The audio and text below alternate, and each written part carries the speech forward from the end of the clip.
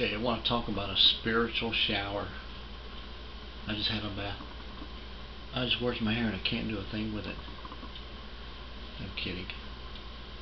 Spiritual shower. The Bible says we're cleansed through the Word.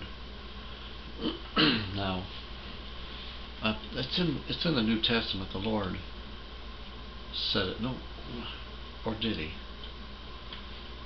I know it's in the New Testament. I don't know what book. If somebody knows where it's at, I can find it later. I can look through my concordance. But if somebody knows where it's at, write it down for me, if you would, please. So we're cleansed through the Word. Now, I don't think it meant literally we're cleansed through just reading the Word.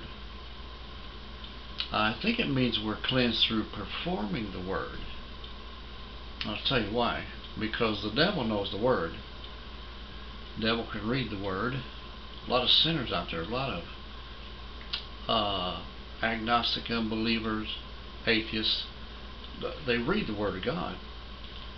But they read it just to try to prove that it doesn't, that it's not real, and that it's useless. So we're cleansed, and the thing that I noticed, you know that feeling you get when you're clean, when you go take a shower, and you sit down, you just feel like something good. You can relax. I've got to the point where I can't sleep very well unless I take a bath at night. And over the years, of course, I do it every day, and I have done for a long time, just in case you're wondering. Okay. And not against anybody who don't shower every day, but I'm telling you what, I feel better when I do. Okay. So, but this is what I'm saying, that really nice clean feeling that you get when you're clean, and it helps you relax, and you just know everything is good. Well, that's what I'm talking about spiritually. See, there's a way that you can get to that place spiritually, and it is by reading the Word.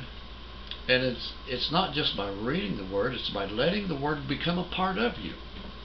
You believe the Word, you decide to believe the Word, becomes a part of you, and it just lets you know that everything's okay, that things are good again in the world, and they can be good. I know not everything is good in the world, that's not what I'm saying, but has a potential, and something inside of you is right again. Excuse me. And it just makes you feel good, makes you feel clean, or allows you to feel clean. That's why every Sunday morning, man, there's a lot of people, they go to church, and they're after that feeling, and sometimes they get just a little bit of it. They go in, they get close to the Spirit of God, and they hear the preacher talk a little bit about good things, having all that makes them feel good, and for just a little bit they're cleansed, just for a little bit.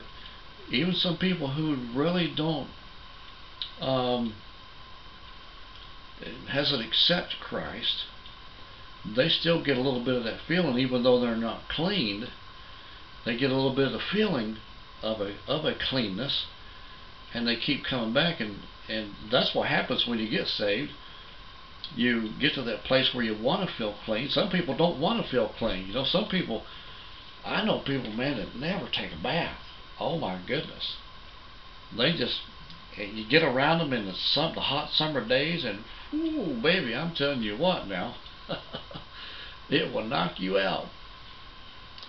But Christ comes to clean us up, to make us not just feel clean, but make us clean.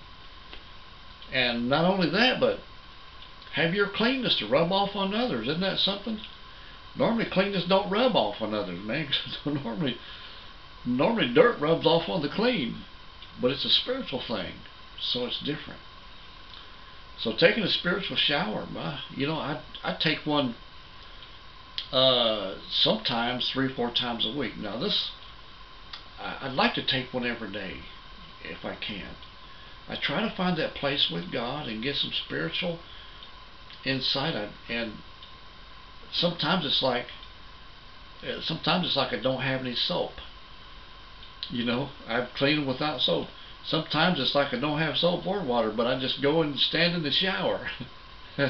And there's just, but it seems like God decides when He wants to give that spirit out, that you'll feel clean. And almost every Sunday in any church, the Bible says, 2 or more gather together, there He is in the midst of them, and that's true. Sometimes I can just sit down and the Lord will be there.